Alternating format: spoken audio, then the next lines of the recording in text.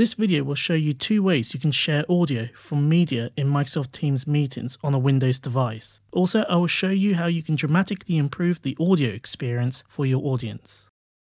The first method is to share the system's audio before you share your screen or presentation.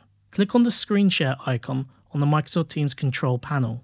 This has opened the screen share option panel. Before you select the share desktop or window option, click on the toggle on the top left of the Share Options panel. Now when you share your desktop or window, your audience will be able to hear the audio. But what happens if you forget to enable this option and started sharing your screen? Well, you can still enable the system's audio. Once you have started sharing the presentation or screen, move the cursor towards the top of the screen. You will now see a Sharing Panel option menu appear. Click on the computer icon to enable the system audio.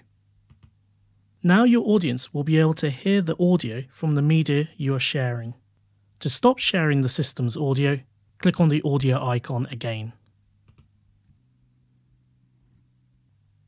If your audience experiences issues with the audio quality or there is lagging, closing applications or web browsers you have open can help. It is worth remembering that when you share your system audio, all other system sounds such as notifications or email alert sounds are also shared, but their volume is lowered. However, the same occurs for media audio you are sharing with your audience. To fix this, search for Change System Sounds by clicking on the search area on the desktop toolbar, or open the Windows Start icon and type Change System Sounds. Once it is clicked on, a Sound Settings window appears. Click on the Communications tab.